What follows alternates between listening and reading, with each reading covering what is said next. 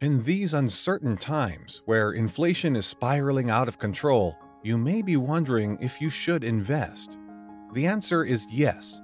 Investing is one of the smartest things you can do for your future. But who says so? Well, today we're talking about best-selling author Robert Kiyosaki and in his book, The Rich Daddy's Guide to Investing. In this video, you're going to see an animated summary of Rich Dad's Guide to Investing by Robert Kiyosaki, and I'm going to give you 5 key lessons from this best-selling book. And there is a special bonus exclusively for the listeners of this channel. Stay tuned for details of that in the bonus section. Welcome to the Peak Performance Channel, the place where you come to be inspired to create a more prosperous future. Just as a reminder, Robert Kiyosaki is an American businessman and author.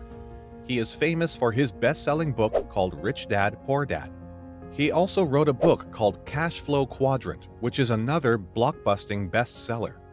There are links to these books above this video and in the description. Kiyosaki was born in Hawaii. After high school, he joined the United States Marine Corps and served in Vietnam. Kiyosaki tells the story of his 2 fathers. One was his actual father, who was a poor learner and never achieved financial success.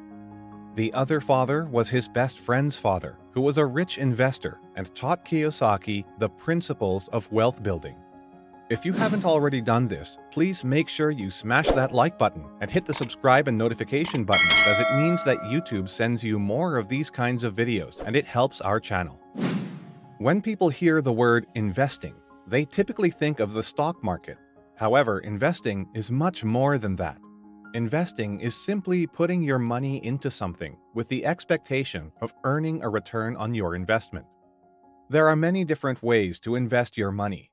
You can put it in a savings account, buy a piece of property, or invest in a business venture.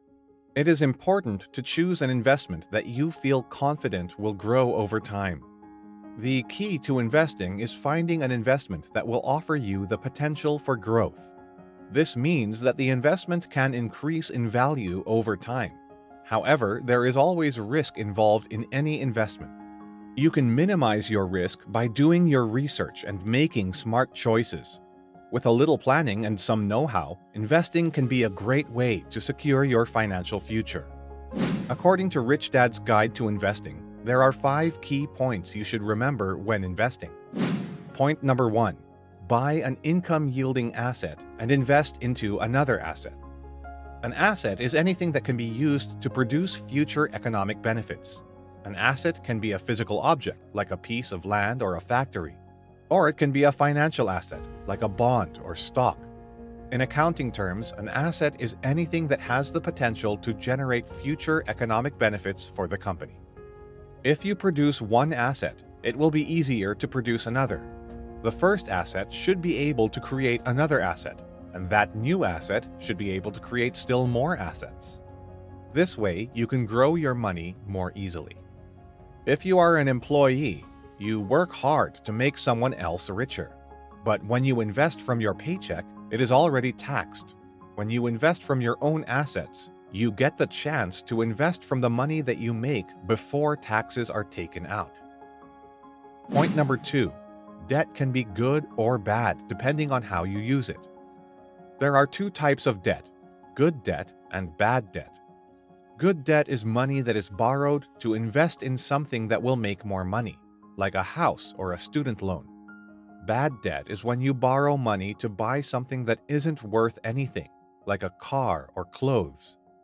It is possible to manage bad debt in a way that makes it less of a burden. However, it is important to remember that bad debt should be avoided if possible. Debt can be used to finance large purchases or investments, but it can also be a heavy burden if not managed correctly. When you borrow money, make sure you use it to buy new assets that will help increase your cash flow. Point number 3. When you have started your business, optimize taxes by reducing salary maximizing expenses. Most people think that in order to be successful, they need to make a lot of money. However, this is not always the case. In fact, for many successful people, minimizing their income can actually be beneficial.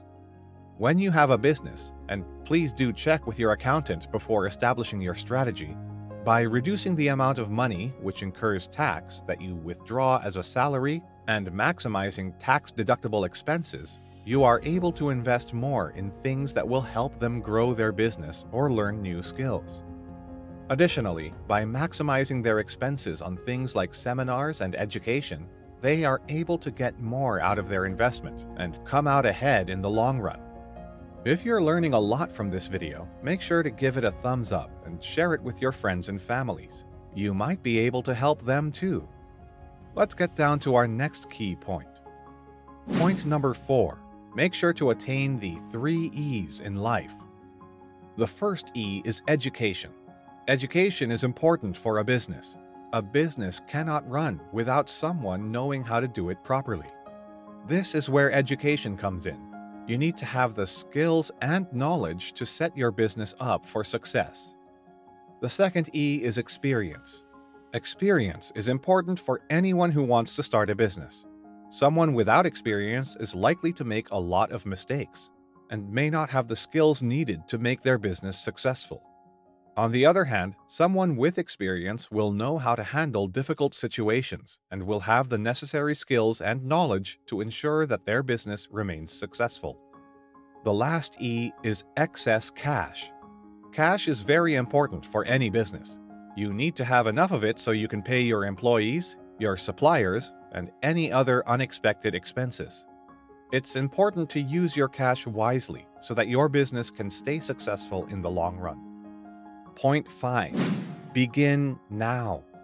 Starting a part-time business is a great way to dip your toes into the waters of entrepreneurship. With a part-time business, you can gain valuable experience in marketing, customer service, and operations without quitting your day job. Plus, you'll have the opportunity to build up a customer base and generate some early revenue.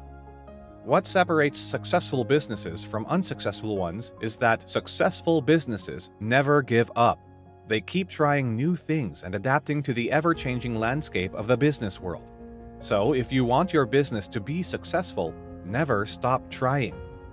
With enough hard work and perseverance, you'll eventually reach your goals. The author, Robert Kiyosaki's experience has led him to advocate for a different approach to personal finance than what is typically taught in schools. He encourages people to think like investors rather than consumers, and to focus on building assets rather than just earning income. Now for your bonus. So many people talk about entrepreneurship, but it can be a lonely place to start out. The world right now is like nothing that has ever existed, and you can start an online business faster and easier than ever before in history. There is no better way to improve your financial situation than to significantly improve your income. If you want to find out how to do this, there are details below. Please do get in touch, and we can talk about how to get you moving. And there is access to material you can download for perusal at your own convenience. Thank you for being all ears throughout the entire video. To create is effort. To copy is genius. Albert Einstein.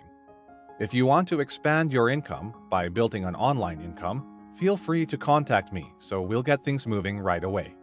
Remember, if you want to change your life, let's make a change together.